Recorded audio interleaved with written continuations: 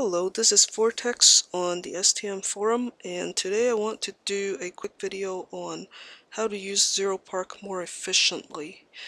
They have recently come out with a feature called the Zeropark-Volume Integration, and what this is it's a feature that will allow you to change your Zeropark campaign settings directly from within Volume.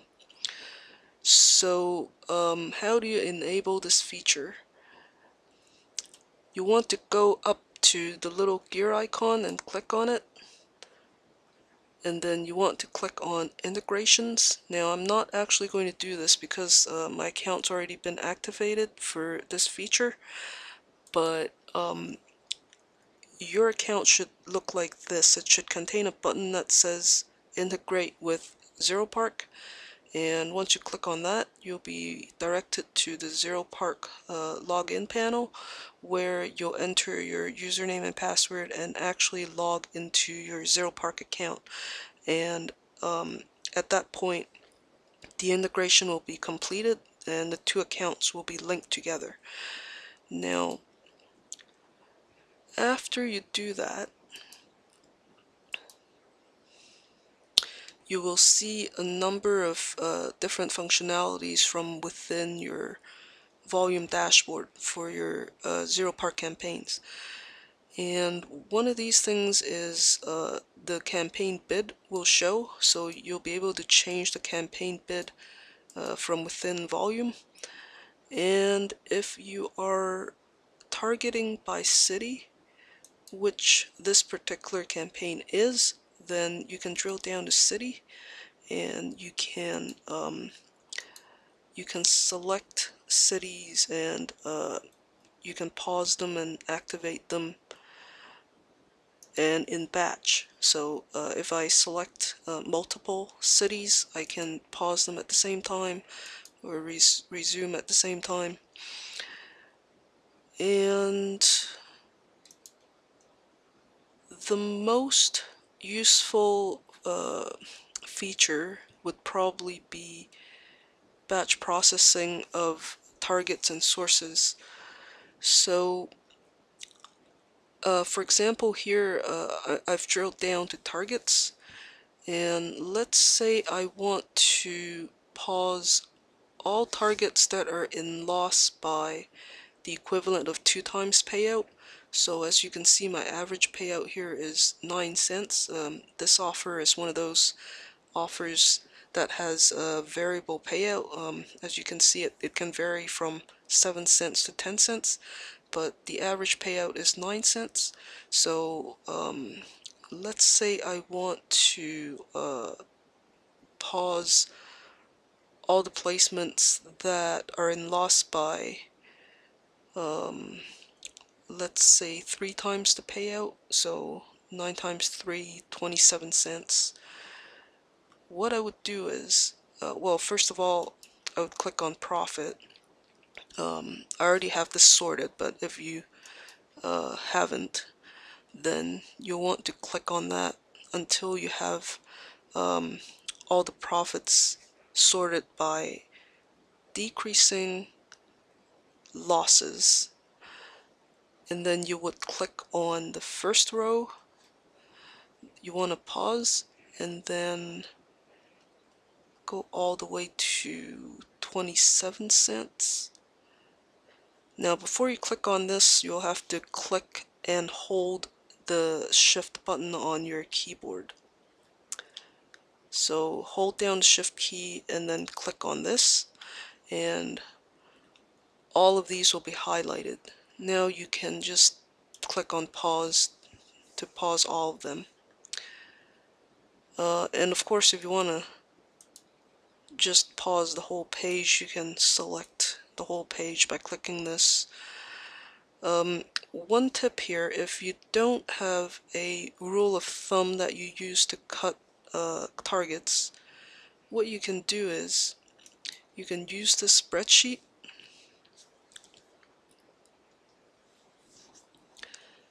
I'll include a link to this spreadsheet at the bottom of this video, but what this essentially does is for a set of given conditions, it will tell you whether the placement is likely to end up in profits or in loss, or if there's not enough data to decide. So what we want for it to tell us is how much money you'll need to spend on that placement before it becomes very unlikely to end up in profits. So at which point you'll want to kill it. So you can leave confidence at 80. Payout, I've already entered this as 9 cents. Minimum ROI, I'll just set it to 0 for now. You can set it to 30% if you want to raise the bar, so to speak, or however many percent you want your campaign to yield. For CPM, we go and look at the average cost per view, which you can see here is $0.0009. So if you multiply that by 1,000, it would be 90 cents, which would be the CPM. Okay, so the next step would be to find out how many impressions the target will need to accumulate before the verdict changes to kill. So I would just start at 100 and just raise it by increments of 100 until it trips that verdict. So still hasn't changed. There we go. So it says kill at 300 impressions. So how much does this number of impressions cost? So we can whip up this calculator here.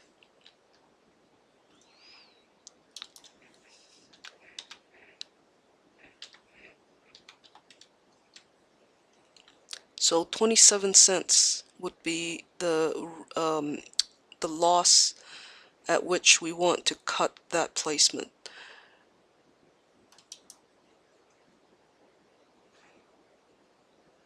So then in this case, I would just again sort by the amount of losses and then go all the way to here. Whoops. There, all the way. Oh. And remembering to hold down the shift key.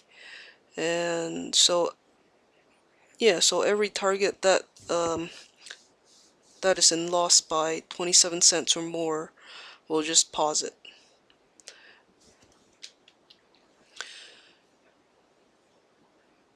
Okay, there are actually more features for this integration in the PDF here. This is where it is, but I will of course include a link to this below the video. So I've gone over all the main things that you can change from within Volume. So what else do you still need to go to your Zeropark account for?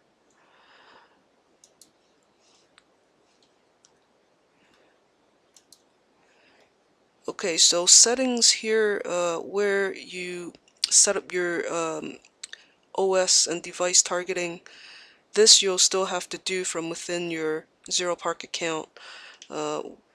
Wi-Fi versus carrier targeting, you still have to do it here.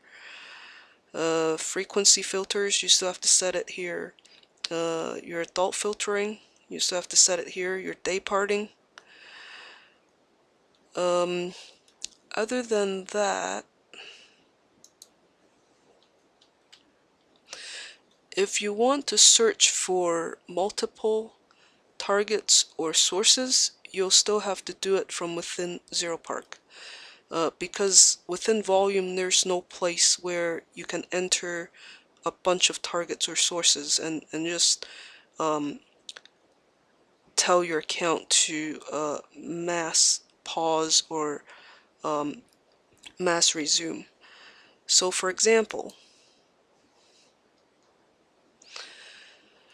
let's say you have a list of good sources that have converted very well for you in the past for that particular geo or carrier, and then you have a list of bad sources.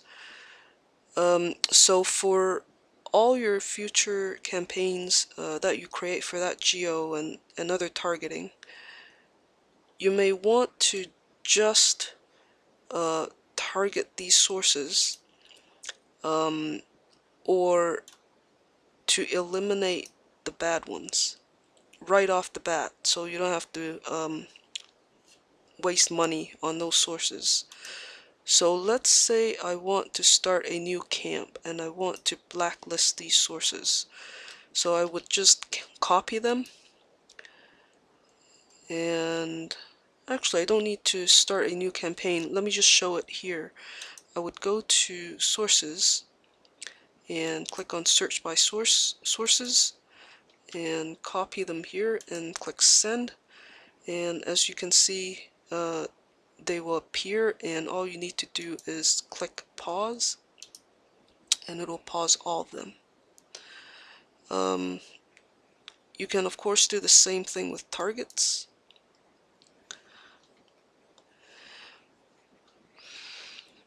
If you have a list of good targets or bad targets, then you can do something similar.